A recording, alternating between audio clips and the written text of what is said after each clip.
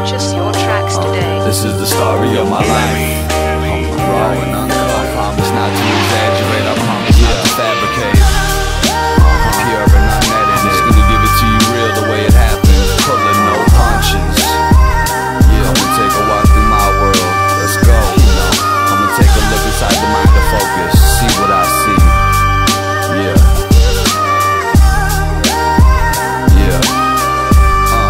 Lost world. So I was raised by a lady with a lot on her plate. Pops wasn't there and I felt like the product of hate. She'd be up partying late and I'd be in my room trying to sleep, waking up each time a bottle would break. And all her friends thought it was funny to give me sips of liquor. Now people wonder why I'm sick and bitter, but she needed me so I kick it with her, wishing for a different picture, missing out on childhood. Around 8 I started drifting quicker, making friends from similar conditions. I was getting bigger, paying less attention, I was tripping. I was quick to diss her, learning how to twist a swisher, flip a zip and mac a bitch. Lost little boy, but that isn't even half of it.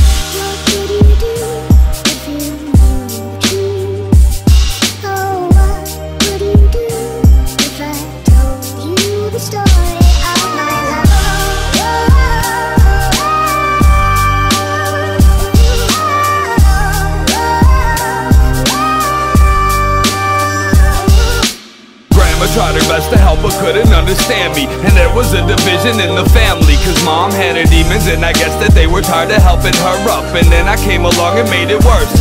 Hey yo, it hurt, but I numbed the pain with various addictions. A heavy cross to bear, the boy was carrying it with him. Faced the scariest decisions with a steady hand. And I remember when nobody but the therapist would listen. Just a kid and still I lived to die, preparing for collision. Cause they said the only thing ahead was burial or prison. And I learned from mom that how to beat the lows was getting high, but I couldn't understand it, why at night she'd sit and cry. That's what happens when you live a lie. And she knew that she passed it to her precious little bastard. And she loved me so much, but so what? I turned the stereo up and blasted. I was ready for a casket, I wasn't ready to grow up.